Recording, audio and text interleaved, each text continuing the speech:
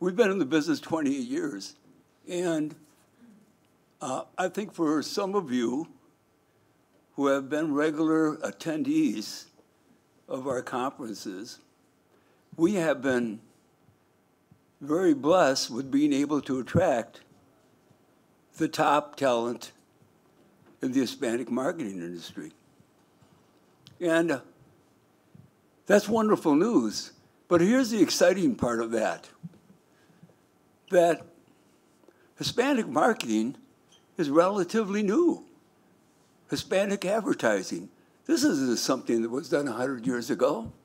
This wasn't done 75 years ago. This is new. This was late 70s, the 80s. That's when you saw agencies start up. That's when you saw corporations, and specifically, as Rico was pointing out in the maps, Texas, California, these large demographic states where Latinos, where you could make a case study about why you should be spending the marketing dollars there. And when we first got the idea to start the marketing conferences, I've been blessed to have been a part of the U.S. Hispanic Chamber of Commerce Board. This started in the mid-'80s. And I got a chance to go around the country, to San Antonio, to the New Yorks, Miamis, and witnessing not only the population growth, the buying power growth, but also witnessing what corporations were interested. And at the time, it was Philip Morris, it was Miller's Brewing, it was Coors, it was a lot of the, if you will, liquor industry, the tobacco industry, and then Procter & Gamble entered, which really gave, I think, a lot of other corporations the idea this is a good way to go. And I got to meet a lot of important people that paved the way for Hispanic marketing. And 20 years ago now, I asked two of our special guest speakers. You would not know their name, but they are the icons of the business, Hector Orsi and Felipe Corzani. They were in town to present. I said, well, I have an idea here. Why don't we create a Hispanic Marketing Award here that we would present at our conferences every year? And this gives us some visibility, because doing a marketing conference in the Midwest, we weren't on the map, to be honest with you. And so that would put us on the map. And also, we could bring visibility to our corporations and our sponsors. And they said, well, it's a good idea, Rick. I said, well, I thought we'd start out by honoring you two. And they said, well, we love it. Hector was the agency side with this, and Felipe is the research person.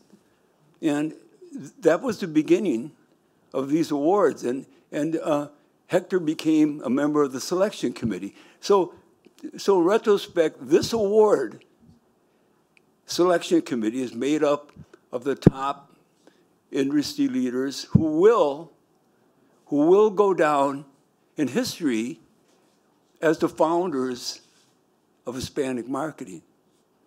So I'm going to start, our first award is for research.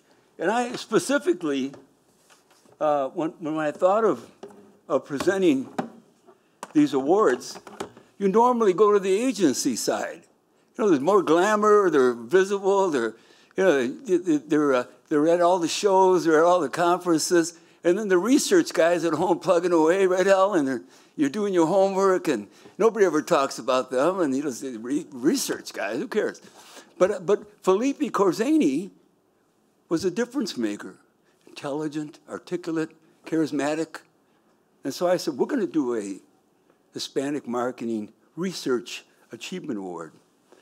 So our recipient is someone who has given back to research, if you will, has been a person who develops disciplines into business. And I made a good decision when I gave these recipients the chance to be on a selection committee. They chose the recipient. I didn't. They were the ones that I would call to action every year, say, who should be our award recipient? And I think they really made a difference to the recipient, of course. His counterparts, his collaborators, in a lot of ways, the people that they look up to now decide who the recipient is. So this year, our recipient is Alvaro Ricardo Barraza. And you just witnessed why he's worthy of the award. But not only that, but the fact that these aren't lifetime achievement awards. These are awards to people who are still active. These are awards to hopefully boost their morale, especially in research, to want to do more, to want to continue to develop new methods of marketing. Because Hispanic marketing is not going away. I think there was an attempt to do away with Hispanic marketing.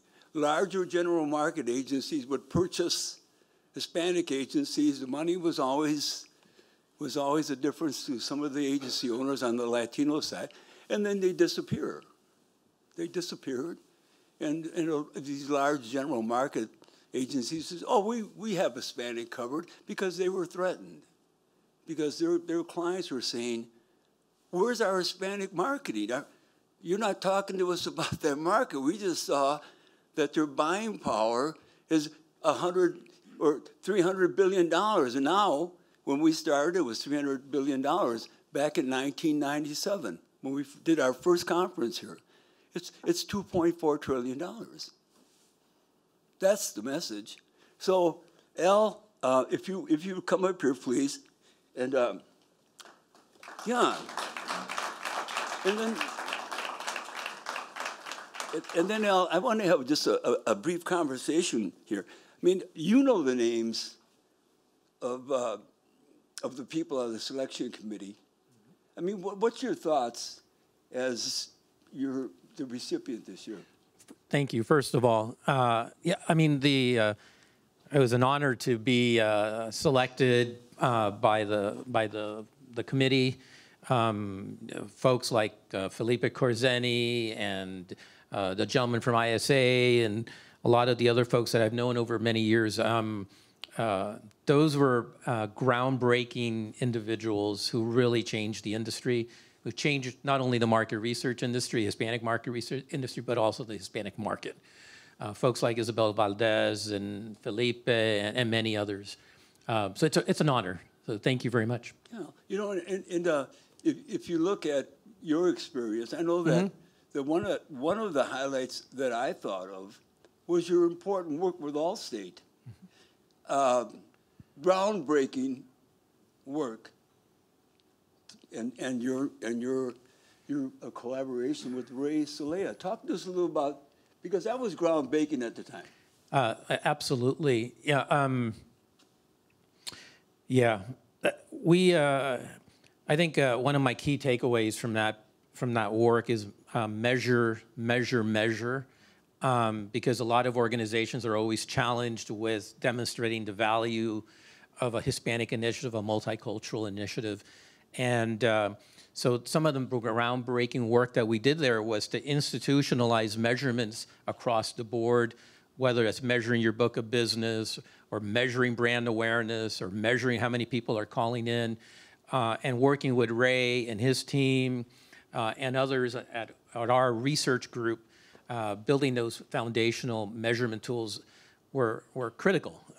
We measured the Allstate customer book of business using, at that point in time, the Hispanic surname. And those measurements were shared with the CEO, with the controllers. And gosh, I would say those are things that you really need to institutionalize And so those are some takeaways from, yeah. Well, you know, Maria, as we look at or Al, rather, as we look at the importance of your work, we have to. I think one of the reasons we instituted the Hispanic Marketing Conference here in the cities, because we wanted our business community to look upon the Latinos as consumers, not just as immigrants, not just as dual arrivals, as consumers. And once they did, it changes the whole dynamic of how they would reach the Latino community. But in order to do that, you needed information. Yeah. You needed surveys. You needed the work that you do. So how do you now with your group, Preference Analytics, how do you plan to move forward? Because as you mentioned, these numbers are dynamic. They're changing. Mm-hmm. And what do you think your next 5 years will look like, Al? And well, you can use your AI to go for that. You can ask them, and they'll tell you. No, well, what do you think? Yeah. No, I mean, just as a professional, and now as a member of the selection committee, if you will. Oh, but how do you see your role, Al? Oh gosh, I see the market research industry evolving specifically in the Hispanic marketing area to encompass a lot of the disciplines, including Gen AI, and encompassing those and taking them forward into the organization. So what I'm talking about here is using generative AI, it's using predictive analytics, using choice analysis, which I didn't get a chance to talk to today. Using these leading techniques, come to the table in your respective organizations or companies. And that's where I see, I want to be able to help those organizations, but I think anybody here can use those tools to help convince or demonstrate success in the Hispanic market. Excellent. Yeah. Well, Rico, if you will, let's get a photo, and we'll present Ray with Al, rather, with the, over here. We'll get over here, okay.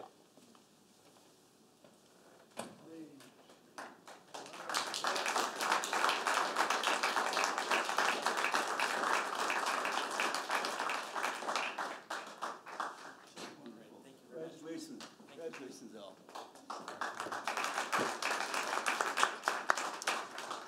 Well, thank you. And, you know, our next award, of course, we had talked about the agency award. And a lot of the names, if you will, on that are just amazing people. We've had them all here. And when we invited them to Minnesota to start off our first conference, you know, lo and behold, they wanted to come to Minnesota.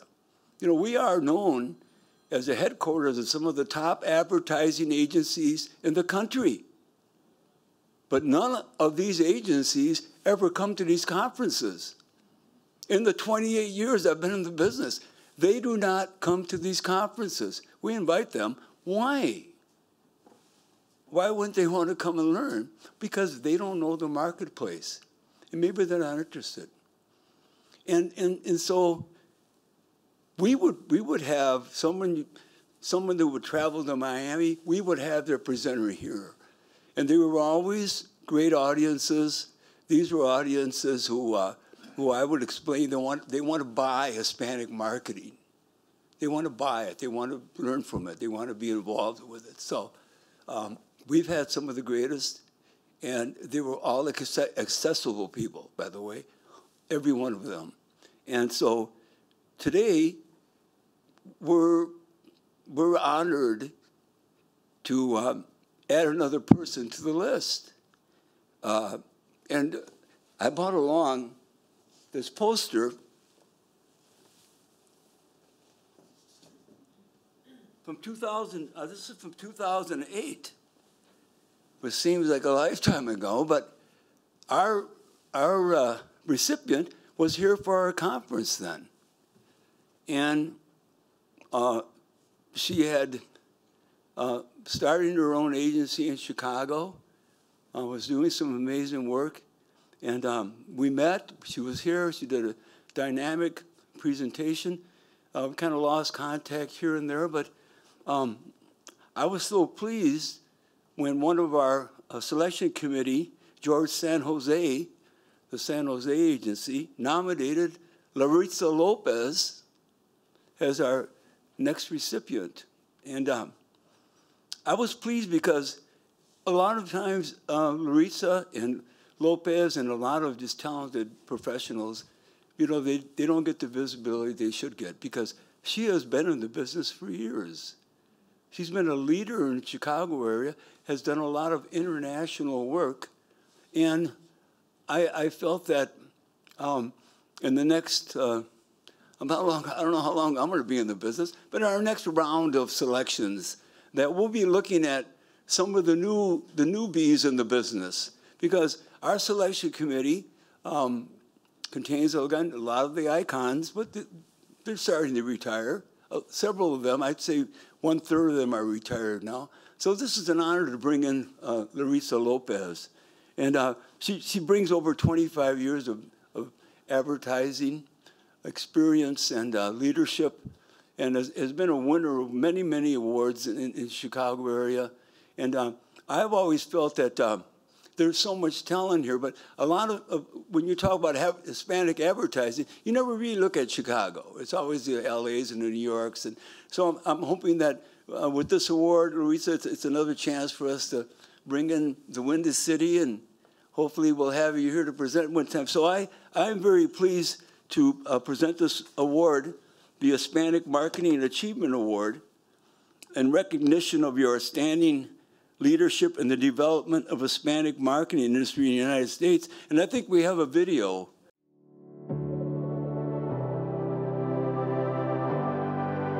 I'm Larita Lopez, the founder and CEO of Purple Group, a purpose-driven impact agency that I established in 2001. I believe that the Hispanic Marketing Achievement Award is important because it recognizes the importance of the work that we do in this industry. And specifically, it shines a light on what I consider to be the pioneers of the industry: San Jose Group, Lopez Negrete Communications, Casanova Pendrin, De Esposito and Partners, among others. These agencies have paved the way for our industry. I thank them for their legacy and for enabling me to stand on the shoulders of giants. In regards to receiving this award, I feel deeply honored to have been selected to be nominated by my peers. This is a prestigious award, and I consider it to be one of the most meaningful in my career. I mean, can you imagine your own peers selecting you and recognizing for your work? I am deeply touched and honored. I also want to thank Rick Aguilar from Aguilar Productions. He has created this platform that uplifts the legacy of our work and the Hispanic marketing industry. This is also very vital and important work. Thank you, Rick. We appreciate all your hard work in creating this platform for us.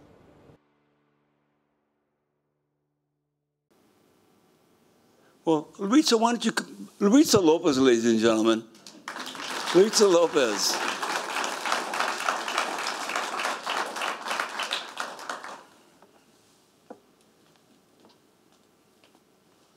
Thank you, Larita. And Emma. Well, thanks. You know we're huggers. Oh, yes.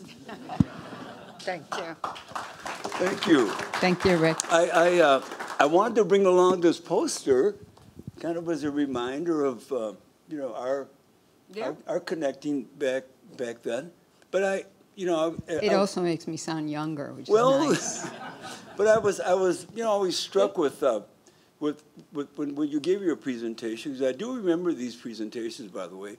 I was struck with your energy and you know, your excitement for what you were doing. And here we are years later. Now, so your organization now does a lot of work with I think social-minded organizations, if you will. Yeah, we consider ourselves more of a social impact, purpose marketing agency. Yeah, because the reason I say that is because in our industry here and what we've done, a lot of these corporations now have their own in-house marketing teams. They don't come to these conferences anymore. So we're looking at new organizations like the art partnerships and I think our ERG group's starting up. We're looking at new marketers who want to learn about the Hispanic market. And how are you having success with the social-minded? I come from corporate, right? Like 17 years in corporate, CMO, really looking at segment marketing, all of those elements. And when I went on my own, I re-explored the Latino market, right? Because it's a smaller startup business, you got to find a niche. Otherwise, you can't really compete. So I did that whole evaluation of the markets and then decided, you know what, I'm going to go back to my roots, which is Hispanic marketing. And so I established Purple Group in 2001 as a consulting firm, really looking to help companies look at that. So I went back to the traditional from a perspective of selling insurance and financial services and all of that. And over time, I just wanted to do more meaningful work. Not that that's not meaningful, that's important, it's needed.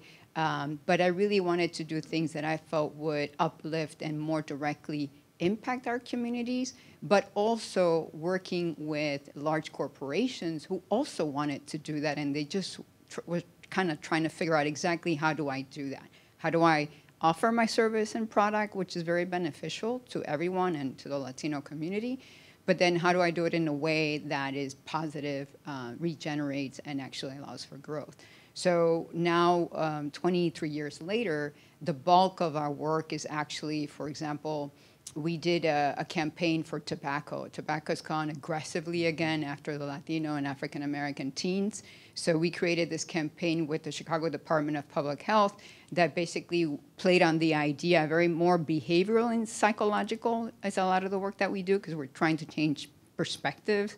We're trying to bring different ways for people to change their minds about things or to do things differently. So I find it's more challenging having done both sides, but it's also a lot more fun for me, and I think in our team. And there we went with the idea that it was tobacco disguised as candy. And we had these visuals of actual, ice cream with smoke coming out of it, so that the teens could look at that, because when we did the focus groups, research, right, you need to do the research, the teens were saying, that's not smoking. My parents smoke. They're the ones with the cigarettes, they're the ones with that. We don't smoke. We just use this little thing, that vaping thing doesn't even have nicotine. We were like, what? So we created that, and that actually had phenomenal impact. The Chicago Department of Public Health talked about how their website had so many people going in there to get quitting assistance or to be referred to other places. So that is what I call meaningful, right? So it's a lot of that work that we are doing, and that's just one example. Well, what I asked Al on his award, I think the same to you. You know the list of the selection committee members, and I remember giving you the news that you were nominated. Yeah. And so, give us your perspective of being a recipient from this great group of we are an award-winning agency, right? So sometimes it's kind of like, I don't want to diminish it, so this is my own personal thought of it. It's a little bit like a beauty pageant, right? You kind of put your stuff in there, and they kind of select you, and I've never been big on beauty pageants, but it's sort of a necessary part of it. But when I got called, or George San Jose called me to say, hey, we've nominated you for this, I was so touched and honored.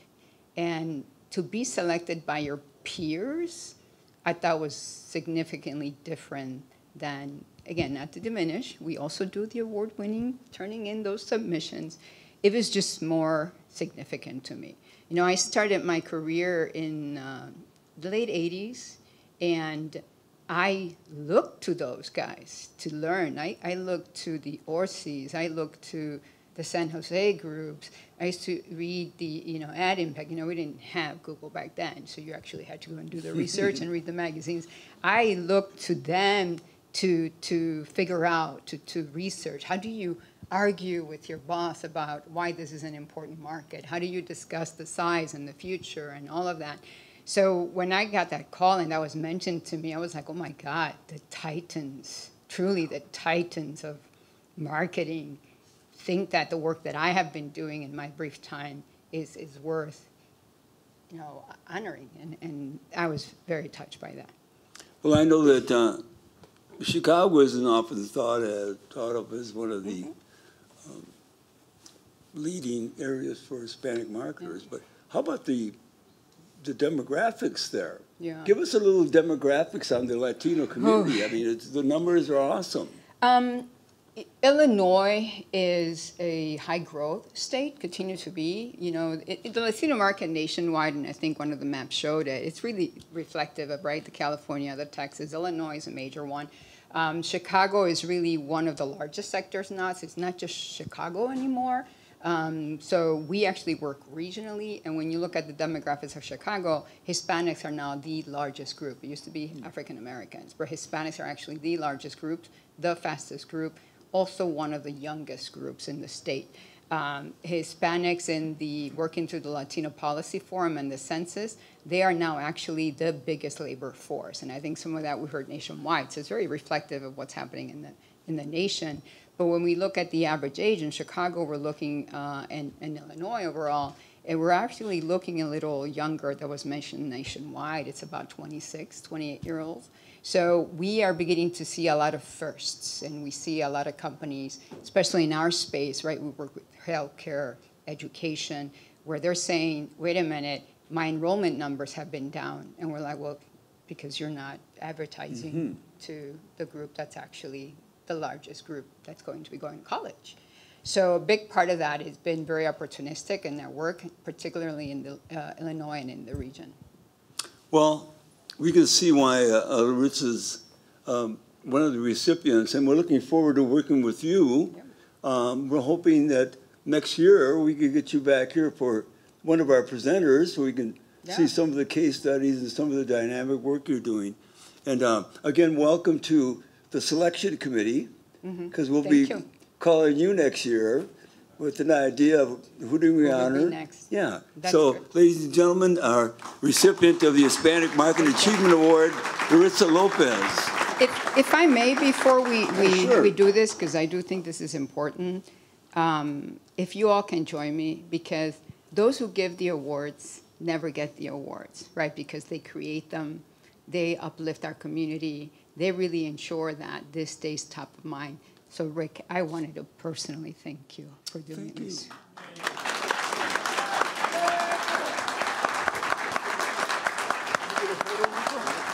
Can we get a photo of you?